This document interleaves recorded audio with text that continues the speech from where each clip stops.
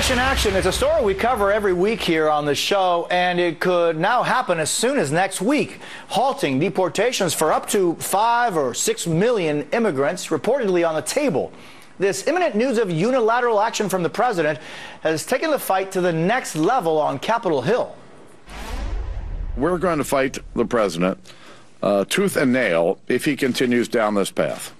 This is the wrong way to govern. Surely the president understands the kind of explosion that would occur up here if he takes that unilateral action.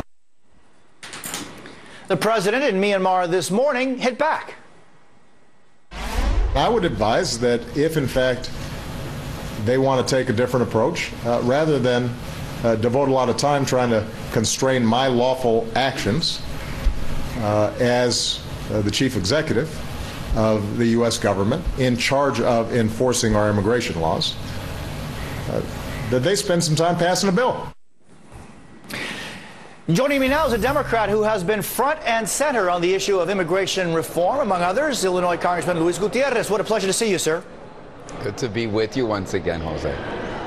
Thank you. You have continuously asked the president to go big, expand protections. Does this suggested plan that the president is considering go big enough?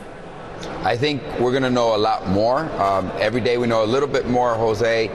Next week, I fully expect that I and members of the Democratic caucus will be meeting with the president so that we can get a better picture and understanding of the depth and the specificity, that is, which groups. But I think that every report that we've seen in the media are good reports. It's about millions and millions of people. Look, Jose, there's going to be people left out. You cannot do through executive action what you can do through the legislative process. But I think what is key to this debate is that the president has the legal authority to do it, and he will use that legal authority. And Jose, is this a surprise to anybody? It's not a surprise to you or me. The president said at the State of the Union address, if you do not act, I will use my pen and pencil. He said on June 30th of this year, I'm going to act by the end of the year. And what I find kind of ironic in all of this is that Speaker Boehner says, nope, he better not do anything, but he's not doing anything. All the speaker has to do is call a vote. And I will tell you something. There are 40, 50, 60 wonderful members of the Republican caucus which will join Democrats to do the work for the American people. But they don't want to do that. But Congressman, take me through this, because you were part of a bipartisan group of initially 8, then 6, then 2 or 1 or however many that didn't get it done in the House. I mean, you guys had legislation written. You guys had dotted the I's and crossed the T's. You would work 24 hours a day, many days, to get this done, and then it wasn't done. So what is it that the House is saying that they want to do now that the president shouldn't take executive action on? The problem is they won't give us a vote on all of the wonderful work. Look, Jose, you know something? I don't want to mention the name of my Republican colleagues that I work. You know who they are because you're a good reporter. You've done your background work. There are dozens of them. We worked very closely, but in the end, they wouldn't give us a vote. Remember that the President of the United States on June 30th says, I'm going to take action on immigration reform after he received a phone call from Speaker Boehner saying it's off the table. So come on, if it's off the table, if you keep saying this is what you want to do. So, and I just want to make clear that one of the things we cleared up in our discussions, Jose, with Republicans, when I talked to Republicans, and they said, hey, Luis, they all can't become citizens. And I said, okay. He said, we have to do it in pieces and bits. I said, let's start the process. They said it can't be the Senate bill. I said, okay. Jose, we said, okay. So my good Republican friends that worked, one of them told me yesterday, what a shame, Luis. We were so close. We were so close. So all that was necessary was to give us an hour to vote on it.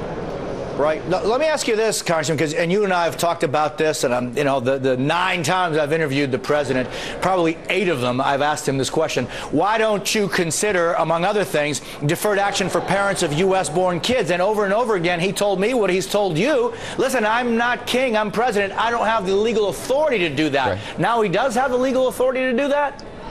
Here's what we've learned in this process, that much of this process is, what is the legal authority of the President of the United States? It is very broad. I think Barack Obama has learned how broad it is. But let me just say this. Jay Johnson, Secretary of Homeland Security, he is the one that was charged with drafting all of the rules and regulations at the Department of Defense to overturn Don't Ask, Don't Tell. He knows what the legal authority of the president is. He's used it in the past. Let's look at this last year. The president raised the minimum wage for federal workers. He intervened to make sure that women and men in the federal workforce are earning the same salary.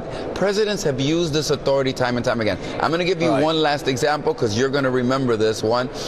In 1986, we passed the Immigration Reform and Control Act. 3 million people got amnesty, because one thing about Ronald Reagan, you got to give him. He made the process simple. He said, come, join, sign up and become American citizens, and he granted amnesty to 3 million undocumented. Well, there were about 1.5 million people that Ronald Reagan and then George Bush protected, 1.5 million people from deportation, because they were left out of the legislation in 86 until we fixed it in 91. Look, Republican presidents have used this authority.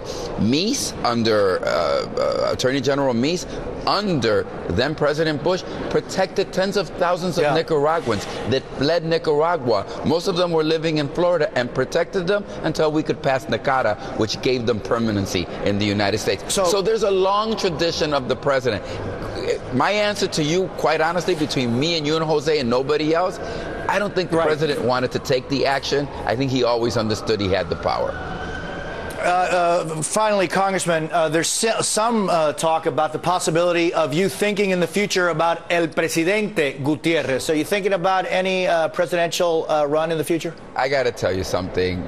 Here, check my website, or my congressional website. It's telling people how to get ready for the president's announcement and to get ready to be right with the law and register with the government. That's going to be my focus. If the president doesn't go big, if he doesn't, right? If the president doesn't go big, if the president doesn't go wide, if he isn't generous, certainly there are many throughout the country who say there should be a challenge for the heart and soul of the Democratic Party if it once again turns its back on our immigrant community. And if that would happen, I'll give you a call, Jose, because it will be something that we will be required to do.